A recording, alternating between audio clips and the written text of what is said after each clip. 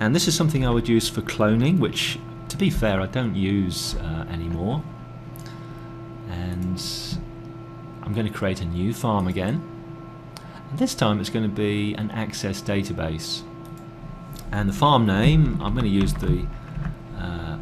use dummy, and this was a recommendation of Thomas Kurtzing when he said this is probably the best way to clone Citrix servers.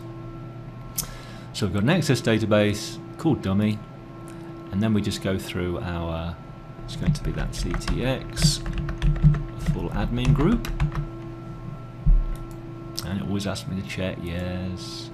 It's going to be no encryption, and we're going to give it the same server. There's no reason to not share the license server.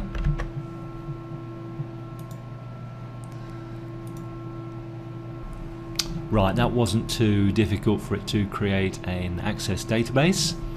You can see an error in the background. That's just from the console, the fact that it can no longer see the test farm, which was the SQL data store that we created. So let's just run Discovery again. Remember, we don't need to configure it because it's pointing to the local host. And there appears our dummy farm and the same administrator group, I assume. Yep, and not surprising, there's just the one server. So as soon as you get confident with Change Farm, you feel a bit more like a professional. And I know this seems rather trivial, but this is quite an important thing when you're moving. You'll be moving moving servers around at enterprises when you're doing migrations and upgrades. Sometimes you take them out of the farm for a while, do certain tests, maybe use the access database for a little bit for testing. Certainly, I've been in farms that have had 20 Citrix servers and they've had no test servers. And I said, which one do you use as a test? And they said, well, just take one out, make a change and pop it back in. And they'd have been much better to take at least 2 out of their 18 and leave 18 in the production. And this is the way to do it. You just change farm, make it separate.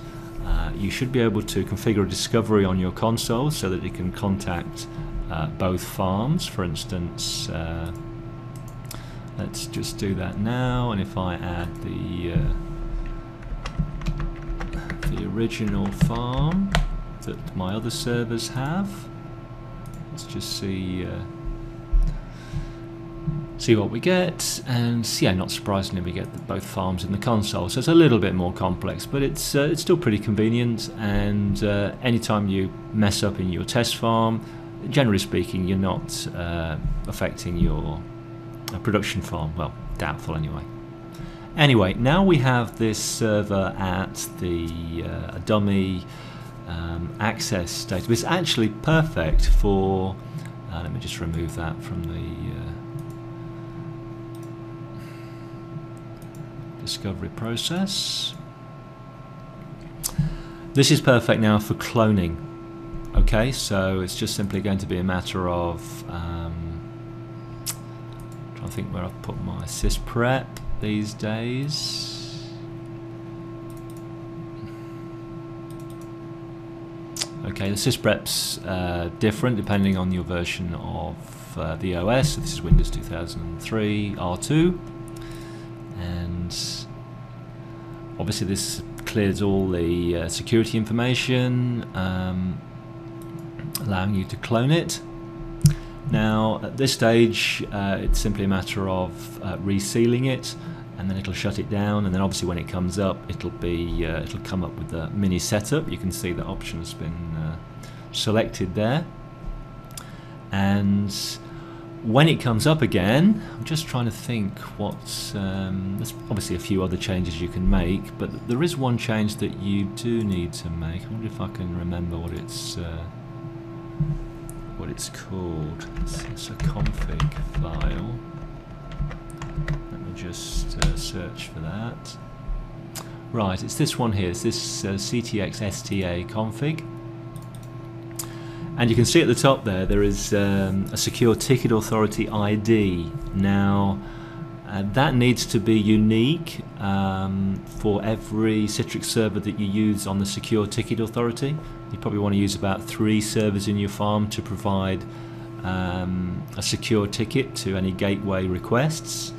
Now that 12-digit number at the back there just simply wants to be different. You can either do it the professional way, which I think is to get the MAC address of the server and substitute the MAC address in there, because I think that's 12 digits as well.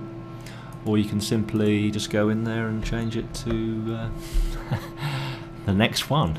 Okay, and then you can just save that. Alright, so you've cloned it, it's come back up. Of course now it's still in the dummy farm,